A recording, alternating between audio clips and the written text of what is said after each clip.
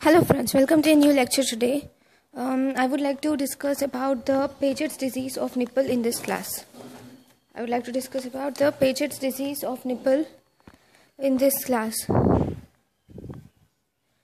So in Paget's disease, it is an eczematoid lesion of the nipple.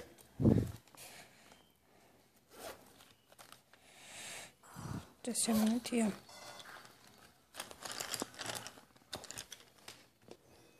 So in the Paget's disease of nipple, this is an eczematoid lesion of the nipple. This is the nipple.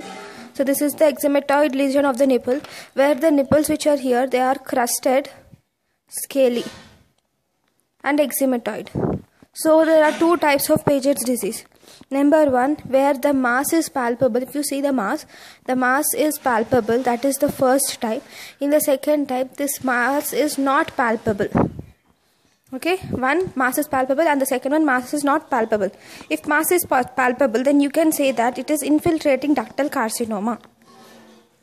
If mass is palpable, then it is due to infiltrating ductal carcinoma. If the mass is not palpable, then it can be due to intraductal carcinoma. So you can differentiate Paget's disease by whether the mass is palpable or not. What generally happens? How does a person get Paget's disease?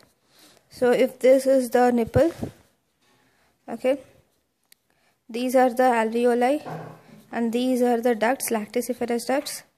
Okay, there will be lacticiferous sinus here and then it will open like this. Okay, now just think that I'll just magnify one of it.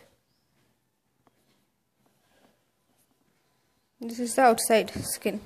Now, if there is ductal carcinoma, if there is tumor here, think that if there is a ductal carcinoma here, this ductal carcinoma which is there here in the duct, so this will migrate to the lacticiferous ducts, okay, and this will invade the skin of the nipple and areola, and thus it causes skin lesions which you see here. Okay, grossly if you see the nipple which is there and areola which is there, these are crusted, fissured and ulcerated.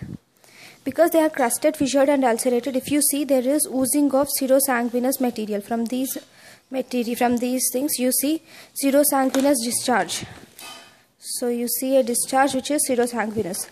And then microscopically, if you see, there are some cells which are called as Paget cells. In Paget's disease of nipple, microscopically, histological section shows some cells which are called as Paget cells. These cells are round, large, okay, and they contain hyperchromatic nuclei.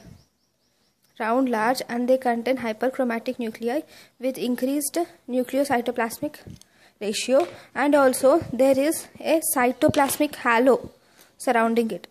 There is a halo which is cytoplasmic halo. Okay, this is cytoplasmic halo. Okay, so this cytoplasmic halo, it is positive for a stain which is called as mucicarmine. It is positive for this mucicarmine. So these cells are called as Paget cells. This is characteristic histological feature which you see in Paget's disease. Now what is the clinical features? Because there is a skin lesion here, you see a hard nodule. So you see a hard nodule, this is hard, okay, this is a nodule, and this hard nodule slowly it will ulcerate, and this will destroy the nipple, it causes destruction. Okay, so these are the different clinical features you see a hard nipple, hardened nodule which will ulcerate. Okay, so this is about the Paget's disease. Treatment, you'll have to remove the lesions, and you'll have to also treat the intraductal carcinoma also. So this is about Paget's disease. So thank you guys for watching my lecture.